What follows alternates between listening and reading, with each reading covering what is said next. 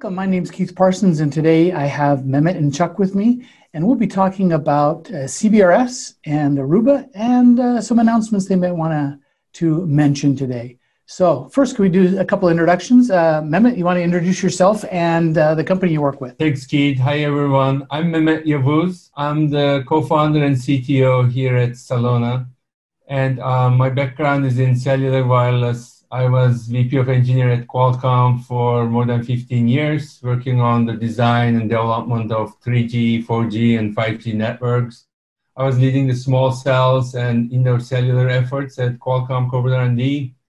In 2018, I left sunny San Diego and moved to the Bay Area. I was the CTO at Ruckus for a while. And then at the beginning of 2019, we started Celona. And yeah, I was one of the co-founders and CTO there. Sounds like a nice background. You have both the cellular side and the Wi-Fi side. Chuck? Thanks for having us. So I'm Chuck Lukaszewski. I'm VP of Wireless Strategy at Aruba. We are the networking division of Hewlett-Packard Enterprise. Obviously, I'm familiar with a lot of folks probably in the audience, but we're very excited to be able to be here together with Celona today and really talking about an exciting new development. Well, before we get to the exciting new development, Chuck, you're not in sunny California right now.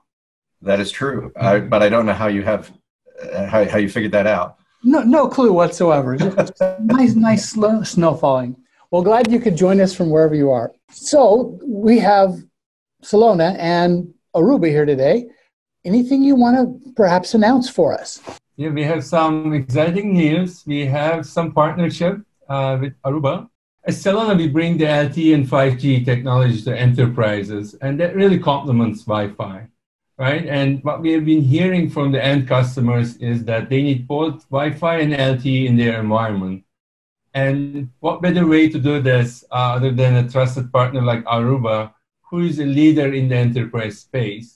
And to be more specific, at Celona, we offer a complete end-to-end solution for CBRS, LTE, and 5G, including both indoor and outdoor APs, core network, management system, and so forth.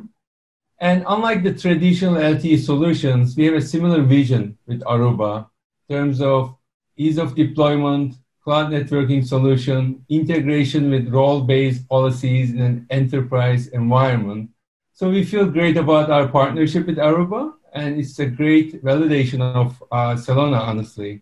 And frankly, with Aruba, we gain a wide market reach, and so we can basically sell more and sell faster. Sounds like a good combination. Chuck, from Aruba's standpoint, why Celona? So maybe just provide a little more granularity on the partnership. So Aruba will be reselling Celona's product portfolio. They'll be on the Aruba price list. We have been monitoring and studying the private LTE opportunity for quite a few years now. The audience probably doesn't know that actually HPE is a very significant provider of core software, servers and storage, as well as professional services to operators all over the world. We have a huge presence at Mobile World Congress every year, actually right next to the Qualcomm booth. Mehmet and I used to pop back and forth. And our customers, in terms of the why Celona and why now, so our customers have been asking us, increasingly about private LTE over the last, especially the last year as the CBRS band initially, was open for GAA operations, and I will talk about the acronyms later. So if those are new to you, and then of course the PAL auction completed just in the last couple of months, and so we thought that the time really is ripe for a partnership. First of all, second, I mean the Celona team, a lot of whom are good friends and have worked at Aruba in the past, think very differently than the traditional cellular equipment providers. It's so that, the Celona product is really designed by enterprise networking people for enterprise network architects or customers, and so just the whole way that it's built is really best in class, and it's designed to plug into enterprise architectures in a way that is very novel and offers a lot of flexibility. And then I think finally, in terms of why Aruba, we're uniquely positioned, I think, to really help partner with Celona and bring them to a lot of the sort of medium and larger size customers that we've served for many years and that we think are probably the best positioned to make early investments in CBRS and help prove the market. So there's a partnership, and Celona is still selling Celona gear, and Aruba will also be selling Celona gear. So as an Aruba reseller, is this going to just be a new SKU that they could go and order like any other item? I think that's the vision. Initially, because it's new technology, we're probably going to be a little careful about who gets involved in which opportunities, as I'm sure you can appreciate. But the ultimate vision is that this would be like any other Aruba product available to the channel. One of the unique things about Celona is they don't act like a big cell company. They're not Nokia or Ericsson, and it's designed to integrate well. What kind of parts would you need to add to say you had an Aruba infrastructure, switches, routers, racks, APs, PoEs, all the things that we normally do for wireless? What extra parts would you need to add this Celona layer? So here basically you're seeing the Celona architecture, and it has basically multiple components. But the first question is isn't LTE and 5G complicated, right? How do you make it simple to deploy and operate? And we've been really working hard to bring an integrated end-to-end solution that is like a one-stop shop infrastructure, and it integrates well with the enterprise. Firstly, you see the Celona radios here, which is a collection of LTE and 5G access points. We provide both indoor and outdoor APs, which are plug and play, and it covers a variety of use cases. Yeah, the solution components are the ones I'm showing here, right? The RAN is the APs, both indoor and outdoor. And then we have the Celona Edge, which basically all the APs connect to the Celona Edge over local enterprise network, and it's a complete software solution, which is essentially a cloud-native service play. Right? And the RAN and the Edge and the SIM-activated devices are configured through the cloud-hosted Celona orchestrator. And this is the brains of the whole network. As the fourth component, we provide the SIMs, which is required for LTE and 5G for the end devices. So our customers can provision the SIMs remotely using the device management services. And at the end of the day, they plug in the APs to connect to the local Ethernet, and then they download the Celona Edge software, and then they log into the orchestrator and activate the network and mobile devices. So we basically created an overlay network that's up and running in minutes. And this is the part that we were talking about earlier in terms of an overlay solution. Can I just jump in for a second? So Keith, this is part one of the answer to your question, actually. With respect to the Celona overlay itself, and I just want to point out that this, one of the things that's so exciting about this for us is that it's a complete turnkey package. And this is not the normal scenario in the cellular space today. Deploying a private LTE network from most suppliers is a little bit like building a kit car or maybe a kit airplane. It's a real do-it-yourself operation with a lot of different components and a lot of duct tape. And so Celona has done a really beautiful and elegant job of sort of doing for private LTE what Aruba did for Wi-Fi. You'll remember we also introduced the overlay concept. The radios are obviously APs, and they have a different name in the cellular world, but we'll just call them APs. Is the Edge an actual appliance, or it's a cloud-based system? Yeah, the Edge is essentially a software solution, cloud-native software solution, and our customers typically run Edge on their environment. Sometimes if a customer really requires an appliance, we can ship them an appliance, but majority of the time it's cloud-native software that just they download and they run it on their VM environment or server environment as they need. And in some cases, it can even run on the cloud as well. Usually they prefer the Edge to run close to where their enterprise applications are, because that's one of the benefits of LTE and 5G, right? To bring predictable, reliable performance for those applications. Then piggyback. So the second part of the answer to your question, so now you're looking at effectively two overlay networks side by side, right? Which then leverage a common core infrastructure from a RAN perspective. or radio access network. If you don't know the RAN term, you're gonna be very familiar with it from here out. But I want to just also then emphasize the LAN and the compute bit. So another aspect of this that is novel, and we'll talk about a little more, I think, in a few minutes. The Celona solution is designed to plug in to an enterprise infrastructure, and it imitates other enterprise network devices from a layer 2, layer 3 perspective. And for those in the audience that don't know, cellular devices don't have a 48-bit MAC address. That's an IEEE thing that we see in Ethernet and Wi-Fi. It's done differently in the cellular system. So to connect those two RANs, those two network types together, and then be able to apply policy in a sophisticated way in the enterprise requires some real innovation, which Celona has done. And then on the router part, I want to highlight just that particular box for a minute. Another aspect of the partnership that I think is we're gonna see is really useful. We recently announced the acquisition of a company called Silver Peak, which is a very significant player in the software-defined WAN business.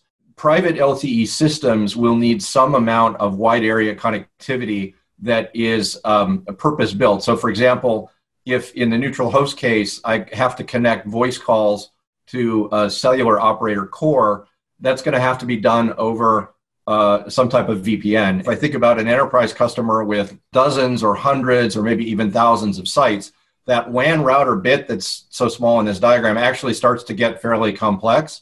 And so again, the Aruba portfolio is kind of uniquely positioned to combine and unlock the value, make the Celona solution more deployable. Mehmet, you want to continue with the parts here? I'm gathering the blue ones are Celona and the orange ones are Arubas. Exactly. So you see the APs here, you see the Celona Edge that we talked about, and then we have the cloud orchestrator, right? That's how all these different pieces come together. And I mean, you see the symmetry, right, with the Wi-Fi components here. And the key aspects, again, to highlight are the plug-and-play nature of the APs and the Edge. The integration of this whole solution to the enterprise backend in terms of the policy management, device management, and also just using existing switches and so forth. So that's really very different than what is out there today, right? If you look at the current cellular solutions, LTE solutions, they are just basically a separate network that is deployed with their own infrastructure and having no integration with the enterprise, giving no visibility to the IT. So we're really excited in terms of bringing this solution as a complement to Wi-Fi in the enterprise environment. And there's really a bunch of unique features that we bring in. I think we'll talk about those. We can also talk about, what are the technical features that come in with the CBRS and LTE as well. How does CBRS make Wi-Fi better? Adding this new LTE component, if I was a customer, why would I need that? Why don't I just put in more Wi-Fi?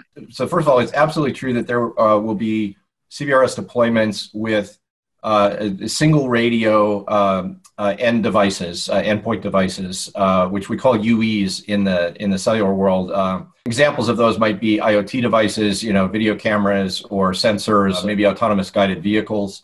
Our customers, again, have been talking to us for some time about multi-band, multi-radio endpoints, right, that have a band 48 radio, LTE radio, and a Wi-Fi radio, and they want to be able to use both in interesting ways, right? So, if I think about a rail yard or a container terminal, right, that's a couple of square kilometers, I want to be able to have really economical wide area coverage, right, with good speed, good rates, and reliability. But I probably don't have a lot of vertical assets, right, with power and backhaul.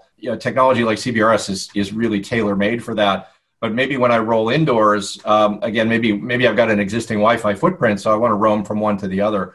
The two technologies are very complementary in that respect, and there are all kinds of other use cases along that vein. But fundamentally, I used this term RAN earlier. Enterprises already have multiple RANs today. You've got Bluetooth, you've got Zigbee, you've got Wi-Fi, And so it's just an extension of an existing buying trend to add cellular RANs to the enterprise portfolio. Well, we've known that cellular frequencies and the LTE technology is way better than Wi-Fi for a lot of situations. But in the past, we haven't been able to as Wi-Fi engineers, take advantage of that because you have to deal with all the MNOs, and that's a very complex, both politically and business-wise. So, Mehmet, is there something that Celona is doing to make that easier for a company to integrate and get access to that LTE without having to deal with all the big MNOs? Absolutely. I mean, one key ingredient here we have to talk about is the CBRS band. This is what earlier Chuck was talking about. This is the Citizens Broadband Radio System. Here, basically, the FCC allows the use of the 150 megahertz spectrum by entities like enterprises. So it is not the traditional licensed spectrum anymore. It is a new band, and LTE and 5G devices work on this band, and you can deploy your own network in this band and utilize those devices as part of your network, mobile devices as part of your network. So that's the key ingredient, and we've been driving this for quite some time. It's been, the discussions have been going on for, I think, almost 6 years. As of end of 2019, this band became commercial. So now you have spectrum. You don't need the licensed spectrum. You have the CBRS spectrum. All you need is a solution, as we described here, which integrates with your existing enterprise infrastructure and leverages this spectrum, which is a clean, predictable spectrum in your own premise, in your own enterprise environment, that you can have, at the end of the day, a parallel network. And this brings a bunch of benefits, as you said, and it complements Wi-Fi, because first of all, it's new spectrum, clean spectrum, up to 150 megahertz of spectrum. And you can put more business-critical applications in this band. We see a lot of use cases that really can leverage this new spectrum with the private LTE and 5G technology. Talk a little bit about the 150 megahertz of spectrum, and we just have PAL auctions. Can you describe what PAL is and GAA, and why a enterprise, even if there was a PAL auction in their area, still has access to spectrum? Basically, we said there's 150 megahertz of spectrum, right? And this is kind of divided into two groups. One is the PAL, the priority access layer, and that goes up to 70 megahertz. The second part is GAA, General Authorized Access, and that's also referred to as the third tier, and that has at least 80 megahertz and can go higher depending on how much PAL is used. So essentially, I mean, there are some incumbents as well that may use a small fraction of the spectrum in certain locations, but essentially, if you're an enterprise, you have access to 80 megahertz of the GAA.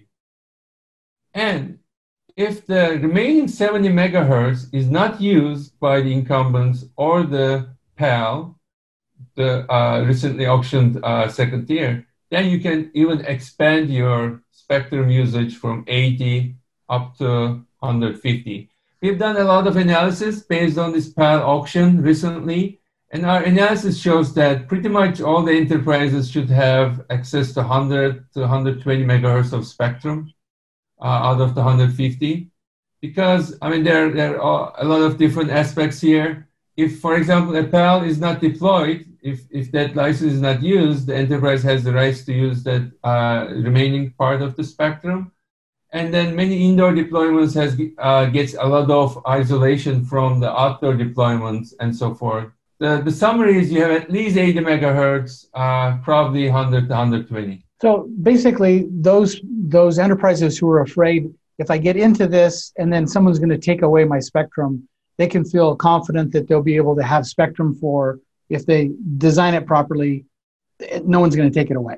Yes, exactly. And so the soundbite for what Mehmet was just talking about, that the policy folks use is use it or share it. And that is a fundamentally new concept in spectrum management. It took a lot of years by a lot of people to get the FCC to adopt that approach. But what that means is exactly what Mehmet was saying, that even if an entity has bought the PAL in a particular county, until and unless they actually deploy equipment in a given location, that spectrum is available for GAA use. And even for the entities that acquired PALs, if you think about, so the auction generated about 4.6 billion in proceeds, most of which was bid by traditional cellular providers as well as some of the cable providers. If you think about where a cellular company puts towers, right, it's near freeways, it's near dense metropolitan areas. There are lots of other spaces in a lot of counties that are not necessarily going to have CBRS coverage from a PAL holder. So net, the analysis that Mehmet is talking about is that we do believe that there's going to be more than adequate spectrum indefinitely to run multiple different types of enterprise use cases. Spectrum is really important, right? To have clean spectrum is utmost importance. And the way the LTE and 5G technologies are designed is such that even if you have spectrum of 80 megahertz, let's say, right? If all the PAL is taken, you're left with 80 megahertz. You still get great performance because the network, the whole technology is designed that way. If you look at operators like Verizon or AT&T, I mean, the whole spectrum they have today is like barely more than 100 megahertz. So in the world of cellular, like 80 or 100 megahertz of spectrum is a lot of spectrum because it's designed to be efficient to use the spectrum, and then you can get cell splitting and always densify the network. So just wanted to put that in the context within the cellular space. I think that leads to a great segue to the next question, specifically about spectrum. We're used to talking about 20s and 40s and 80s in the Wi-Fi world, and now even maybe 160s. And then the whole new 6 gig area we're not even going to touch today.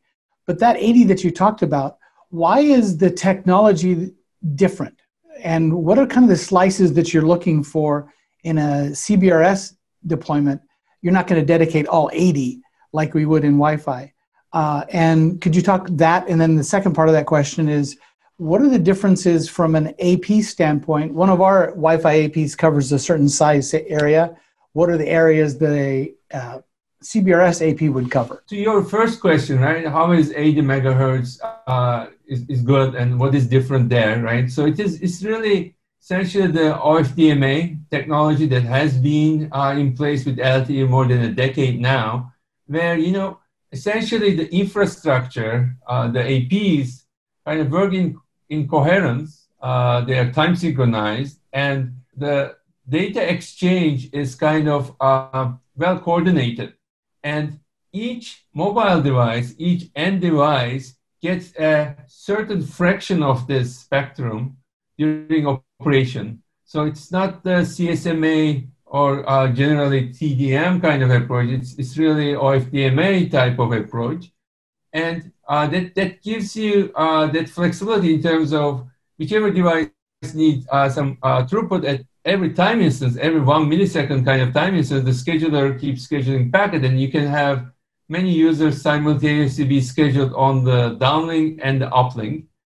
And also the other fact is the interference concept is different in terms of multiple APs can simultaneously transmit data, and they can simultaneously receive data. So it's different in that regard. And as you densify the network, you get additional, cell splitting type capacity. So you can, at the end of the day, it all goes back to how predictable and how deterministic the QoS is. And that's the key benefit that cellular brings. But in terms of peak rates, right, in terms of what peak rate you achieve, there is always some difference you will see. Right, the more spectrum, the higher peak rates you can get. But the predictability part is always there with the LTE, and the capacity can come with the densification. Do you want to talk about the differences in how you would deploy a Wi-Fi AP versus a CBRS AP? Yeah, so maybe a little bit about the coverage areas, and we're still working some of this out. Obviously, the band just got opened, right? So a good part of the next 4 quarters is going to be getting out and actually doing field trials at real customers and understanding how the propagation varies in different types of facilities. But as a general sort of planning rule of thumb, we say that one CBRS AP is good for about the same area that 4 Wi-Fi APs would cover. So say 10,000 square feet, or 1,000 square meters, as compared with 2,500 square feet or 250 square meters in an indoor setting. Outdoors, it's actually a completely different ballgame. Pound for pound, if you limited yourself to what a Wi-Fi radio can transmit at, a CBRS radio is probably capable of doing 500,000 square feet or more. But the rules actually permit radically higher power levels for outdoor CBRS access points up to I think it's 47 dBm EIRP. Just on that basis alone, we can cover even larger areas. And so that's what I'm saying. For folks in the audience that do outdoor deployments or cover very large areas and are used to the challenges in trying to find those vertical assets, this is really kind of a unique capability. Like this outdoor 47 dBm 50 watts EIRP is per 10 megahertz, right? As you get to like 40 or 80, like that also goes up. And it can cover really few million square feet kind of area. It depends on the specific environment where it is deployed. And the indoor is limited to 1 watt, 30 dBm EIRP. And those are the two categories as defined by CBRS as CBS devices. What are some use cases both of you see that you're heading out for first? The first type of deployment you're looking to tackle here? Yeah, if you think about public venues, we just don't have enough spectrum, period, right? So, so more megahertz is good. Always good, yeah. Data consumption is only continuing to grow exponentially, right? There are customers in the public venue space, for example, either all of the unlicensed spectrum available to Wi-Fi, right? And so that maybe they want to move the back of house applications off of Wi-Fi, primarily to free it up for guests or fans or what have you. A related scenario is, we have customers that, maybe are dealing with challenged spectrum conditions. And a great example, maybe some of the audience have done this, right? If you walk into an electronics retailer today, fire up a multi-channel packet capture, it's a pretty terrifying PCAP to look at. Because of the hundreds or thousands of devices that are sending management traffic across the entire bands. If you're the retailer and you're trying to do point of sale applications, for example, it can actually be really hard to do that in that type of environment. So we see customers with that kind of need. And then of course we've already talked about the range benefits, particularly in the outdoor scenario. So being able to cost effectively target coverage to different areas based on the cost profile. Mehmet, any targets that you're starting to go after now? Yeah, I mean, there's a lot of verticals that we see really interesting applications, and we see a lot of interest in those verticals for the CBRS LTE, and it really goes back to those key aspects that Chuck outlined. I mean, the first one is really the ability to deploy a separate wireless network that operates on a clean spectrum, and for business critical applications for these specific devices that they have interest on guaranteed performance, it becomes a great solution. So some examples of that is maybe healthcare or retail, where we see the voice communication devices or even some point of sales devices being put into a network like this. Also, the outdoor coverage, a lot of examples of that. A few ones to highlight are maybe education use cases, higher ed, college campuses. We see a lot of campus safety or emergency response applications, putting lots of IP cameras in the campus, and also to provide coverage for the campus police or the facilities for their handheld devices, and also connecting a lot of IoT devices in the general campus area. Also in manufacturing warehouse environments, there's mission critical use cases with dedicated devices on this network with a guaranteed SLA becomes very important. And I would like to tell you about what we do, how we create these different slices for different applications to ensure end-to-end guaranteed SLAs for those devices. I have iPhone 11, got an iPhone 12 coming. Are there, what are the devices that support CBRS today? And how would someone in the audience, pull out their phone and say, this is CBRS capable? On our website, we keep track of all these devices. I think in our labs, JR has done tests with more than 40 devices already. So pretty much this band is a mainstream band now. And going forward, in all the devices, you will be seeing this band supported. But very specifically today, on a lot of smartphones, from the iPhones to Samsung Galaxies and the LGs and the Google Pixel and so forth, they all support the band. But there's also a lot of gateways and bridges and IoT gateways, as they call it, that connects various end devices to this network. So if you have an IP camera that you want to connect to this network, you don't need the IP camera to have the CBRS support, right? All you need is the Ethernet connectivity, and you can connect it to an Ethernet bridge or an IoT gateway. And so there is a very healthy ecosystem of the gateways / routers / bridges out there as well. Do I need a physical SIM or an eSIM or a dual SIM device? Just to clarify on what devices use that extra SIM. Yeah, SIM goes to all devices, right? That's part of the end-to-end security and device-based security in the LTE technology. So we provide the SIM for the end devices. So today, as commercial solution, we provide physical SIMs.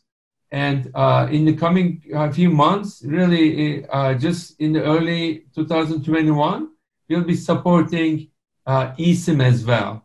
And again, the key aspect here is all this SIM technology is crucial, but you want to make it easy to operate and manage, right? So as part of our solution, as I mentioned earlier, the device activation and tying it to the policy management of the enterprise is all done through the orchestrator.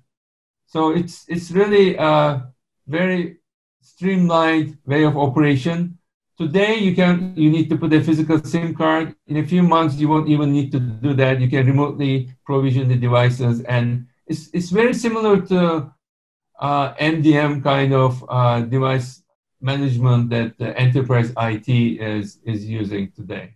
Sorry, just to quantify the devices, sorry for the go back, but so I heard a presentation by the president of the CBRS Alliance who said, I think as of last month, there were over 105 certified devices on the market, and that's up from, I think, maybe just a handful, less than a year ago. So it's their devices coming on the market every single month. Good trajectory, yeah. Yeah, so this is the micro slicing feature I wanted to talk to you about a little bit, because we talked about the predictable performance, ensuring SLAs are met, and this is exactly how we do it, right? I'm very excited about this. So this is a feature where we provide this end-to-end QoS for all the different applications running in a network. So our customers can enforce strict SLAs for these applications running on different devices. So on the radio, you have specific QoS scheduler that ensures those quality of service. And on the edge, we have the ability to dedicate network resources for different slices. And then you have the KPI level monitoring on the orchestrator. So if, like for folks who are maybe familiar with the 5G network slicing concept, what we have here is a very granular approach to that network slicing. That's why we call it micro slicing. And each individual app on a specific device or device group can be assigned to guaranteed SLAs in terms of latency, packet error rate, and throughput. For example, you can have IP cameras with a guaranteed bandwidth of maybe 5 megabits per second on the uplink. You can have automated guided vehicles with a guaranteed end-to-end latency of 30 milliseconds. And we basically make all of this operation really easy from the enterprise perspective. Does this dynamically, this is kind of a two-part question. One is it dynamically changing the amount of spectrum each device pulls from the available spectrum? And how does it then ride on top of the layer 2, layer 3 network and use the QoS we already have in the enterprise? Yeah, great question. The first part, in terms of how much spectrum is used, it's really part of the radio access network, right? It's part of the AP, where it does the scheduling of the resources at every time slot. So every 1 millisecond, the scheduler looks at all the resource blocks. So think about it as frequency tones. And depending on the channel condition of a certain device, based on the channel quality report, and based on how much data needs to be transmitted, based on the priority and the SLA requirements, the scheduler decides which set of devices to schedule. Right? That happens both on the downlink and uplink. So that's the QoS scheduler part, and it happens dynamically every millisecond. So that's the first part. And the second part, Keith, was going across the infrastructure, the QoS that we already have on layer 2 and layer 3. Yeah. So how we define these slices is it's really where we stitch the two worlds together. So we have, as the packets come into the LTE 5G network, we need to tag these packets. So for that purpose, we can use the DHCP markings, or we can use the 5 tuples in terms of the destination IP and port and source IP and port. So that's how we identify these different application flows, and then we basically attach it to the specific QoS flows within the LTE and 5G. Notice one thing that Chuck mentioned earlier, this kind of framework has the ability to expand to WAN as well, right? So if you have certain DHCP markings on the WAN side with the SD-WAN, we can also stitch this whole thing together outside the enterprise on the backhaul part as well. So Keith, let me offer a couple of thoughts here as well. Let me back up to the previous question. Most folks in the audience are obviously deeply familiar with WMM and Wi-Fi QoS. In Wi-Fi, there are 4 queues, right? Voice, video, best effort, and background. To the extent that people do mark those, so let's say I'm running a voice app, there's a lot of plumbing that has to do to sort of make that happen from end to end, which you were alluding to. But other than marking that category, you kind of trust the infrastructure to do the best job it can, and ultimately it's unlicensed spectrum, right? So the scheduler in the access point is doing the best job it can, but it's not solving for any particular target. So what's different here is LTE has, I think it's 16 different QoS levels, and they have very specific budgets for packet delay, right? So 50 millisecond, 100 millisecond, what have you, on up to several hundred milliseconds. And then, what's the packet drop error rate that's allowed, and so on. So it's a much more granular ability to control it, and the schedulers, are effectively scored on the ability to hit these KPIs. So when Mehmet's talking about KPIs, there are numerical targets.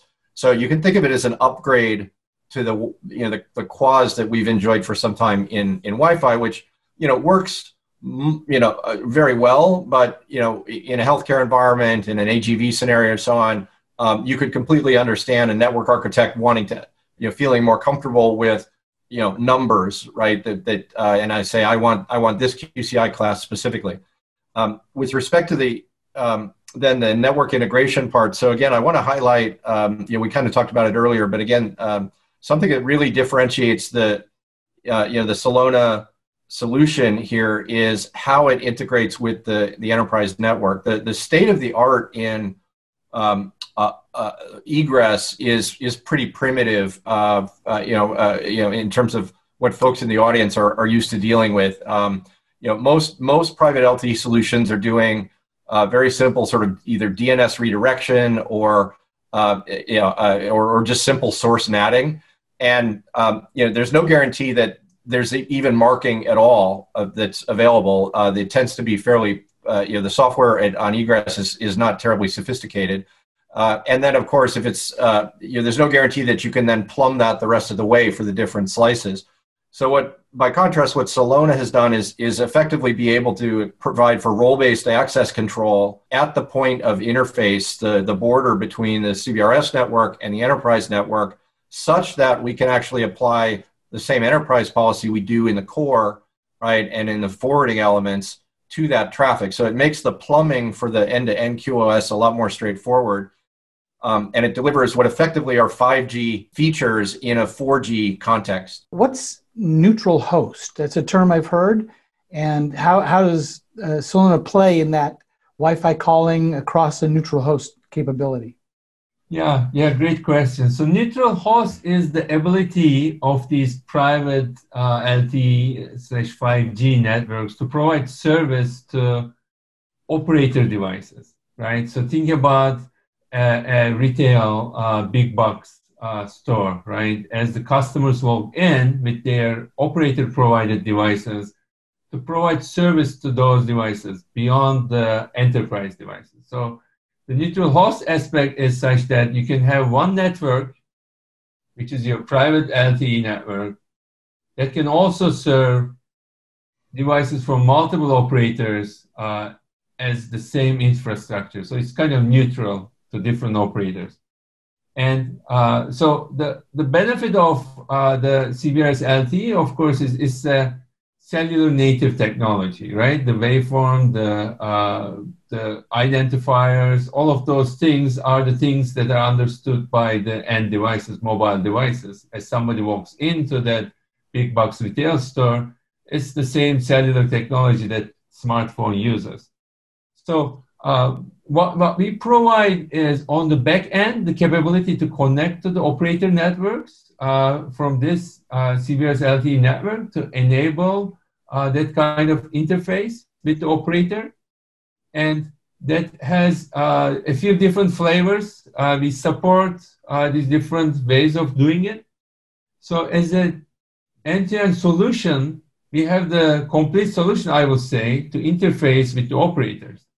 Now, I also like to say that it's essentially a business kind of arrangement, right? The operators need to come in and agree with that kind of interface for a specific deployment. So that's kind of where we are right now. So it's kind of a case-by-case basis. So it's not like a blanket solution that we can say will work in everywhere, in every deployment. It is more of a business development going on that front. But meanwhile, there's an interesting aspect that I also want to highlight. There are devices with dual SIM. So if I'm an enterprise and if I'm providing devices to my workforce, now I have the option to give them dual SIM devices. So what can happen is in these dual SIM devices, just examples today like iPhone, right? You can have one SIM from a mobile network operator, and the second SIM can be the Celona provided SIM for the enterprise network. So as these devices are inside the enterprise facility, they can use the CBRS LTE network. As they go outside and leave the enterprise, they can fall back to the operator network using the second SIM. So that's a solution available today already with enterprise control devices. Final question, and this is more targeted at our audience of Wi-Fi professionals. This is big news. This is Aruba, Celona getting together, a partnership. How would a Wi-Fi professional get engaged? Is there classes they need to take? What kind of things do they need to study? How would they want to go about getting involved in this partnership? And Chuck or Mehmet, either of you can answer this. Well, let me start because I'm a Wi-Fi person, as everybody I think in the audience is well aware. So I'll just talk for a second about my journey over the last few years. Coming up to speed on LTE. It is very different technology from one perspective, but as Mehmet mentions, the underlying air interface is very similar, right? And Wi-Fi and the cellular community have been exchanging technologies for years and years and years, right? So Wi-Fi, 802.11a, right? Wi-Fi 1 was the first large-scale use of OFDM, right? Which is the basis of OFDMA, which is right what LTE uses. and of course Wi-Fi 6 adopted OFDMA as a technology. So this sort of seeding back and forth has been going on for a long time. So at that level, a lot of the concepts, the modulations, if you've studied, if you've got if you understand some of the basic RF functions that you'd get in a CWNA type of certification, those are going to translate directly. I think where people are going to maybe have struggled in trying to put together the kit airplane, if you will, with the duct tape is having to master all the different system components in a cellular core and how those plug into the RAN. And again, what the beautiful thing about Celona is the way that they've thought about the problem is they basically said, okay, we want to hide all that complexity, right? It's got to look and feel like any other kind of enterprise networking equipment, right? There's a radio out one side, there's an Ethernet out the other side, right? And all that sophistication in the box, really is not that relevant. You don't have to be an expert on it. So I think they've really made it a lot simpler. But to help folks along, there's a lot of documentation that's going to be coming available in the next few months. So Aruba has a whole series of white papers coming out, some very technical, that will have bibliographies. So some of the good books that have been helpful to me and my staff in coming up to speed, and then some less technical, kind of more strategy white papers that in turn will build on the good documentation that Celona is creating.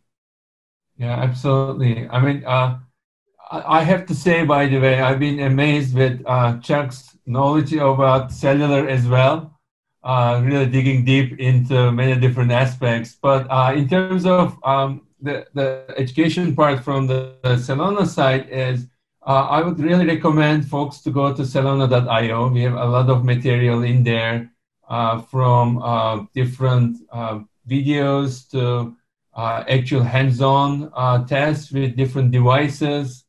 And you can always sign up for a product demonstration. And if you want to see this in your own environment, you can request a free trial to get the equipment to test it in your own environment. And you can join our frequency community to learn from the others who are really also testing these different devices in their own environment and share notes and know-how. Those are some great answers. About a year ago, I took the CBRS training and course and presenting at the Wi-Fi Trek in Nashville said, this is really where we as Wi-Fi professionals, we got this. We need to be on top of this. So if you're currently not up to speed on CBRS, we'll have some items in the show notes, some links you can go to. Hopefully we'll get some of the white papers from the Aruba team, and you can obviously go to the Celona site and learn from there and join their frequency group to engage a little more. So I'd like to thank Mehmet and Chuck for sharing their time with us today. And this is big news. I really appreciate you giving me a chance to talk to you about this. Any last words, Chuck? No, just thanks for the time, and I'd echo Mehmet's call. Customers that are interested in really looking to see what this can do in your environments, contact your Aruba account representative, and we'd be delighted to work with you to pull that together. Well, thank you so much for this. I think it's really great, very exciting times, and looking forward to this partnership and the deployments in the field. Well, thanks for letting us have a chance to hear your announcement today. Best of luck to both Celona and Aruba moving forward in this space. Thanks for your time.